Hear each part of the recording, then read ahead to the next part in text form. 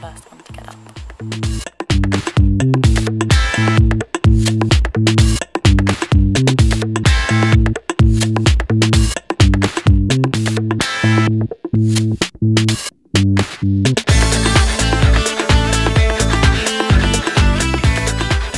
Now that over 50% of the group are up, it's time to do morning weights.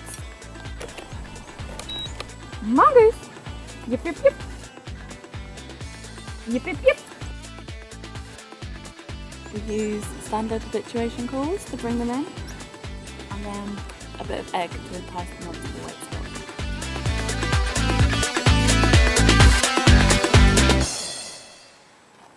So after morning weights, I'll wait with them back at the burrow until they leave to forage, and then I'll follow them, taking a GPS point every 15 minutes and noting down any interesting behaviours along their route in the morning.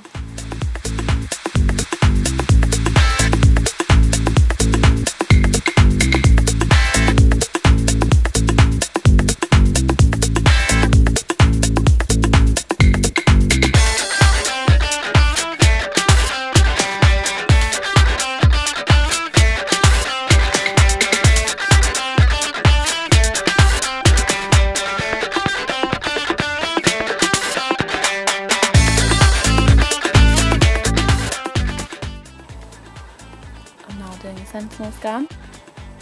Every day we do half-hourly sentinel and foraging scans.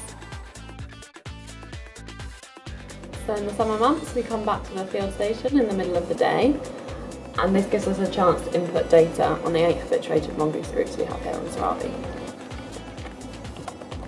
When we head out in the afternoon, we go back to the area where we last saw the dwarf mongoose in the morning. If they're not exactly where we left them, we will search in the vicinity and hopefully find them, but sometimes you can go a while without finding them again. The afternoon is then pretty similar to the morning in terms of data collection.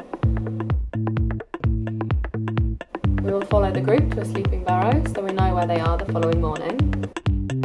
We will then do evening weights and wait with them until the last mongoose goes to bed.